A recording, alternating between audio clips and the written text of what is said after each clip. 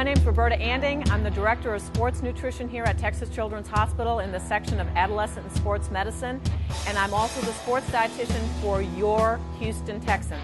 As we make our first road playoff trip to Baltimore, we're going to share some tips on how we keep our athletes hydrated and well-fueled, and these tips are also going to be important for you as Texas Children's Hospital employees.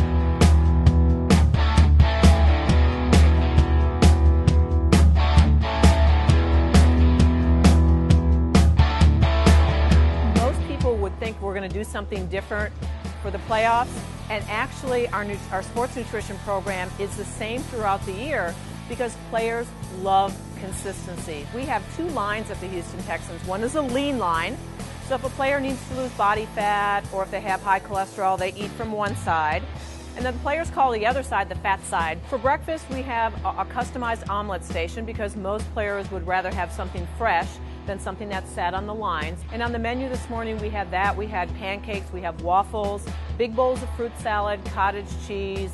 Lunch might be something like a carved beef tenderloin with roasted potatoes, lots of fruits and vegetables, big salad bar. Dinner is on their own. So when they're not in the facility, a lot of it just depends on their cooking skills.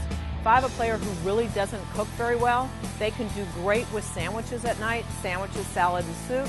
If they go home and someone's cooking for them, it's going to be the same principles that they have at lunch. A really nice lean source of protein, some source of carbohydrate, rice, potatoes, bread, lots of fruits and vegetables. So if you're sitting out there at 6'2", 320, you really need to have a lot of fuel. So about 3,500 calories for a low, up to 7,000 calories a day. You can eat like a Texan, and the way that we design performance plates, and it's not only football performance, but workplace performance, workplace wellness, is you think about your plate, you draw an imaginary line down the middle of it, and 50% of that plate now belongs to me.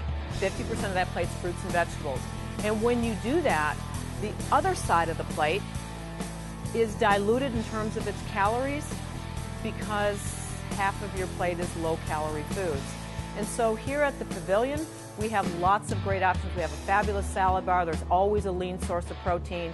So anybody can eat like a Texan. Just scale back your portions a little bit.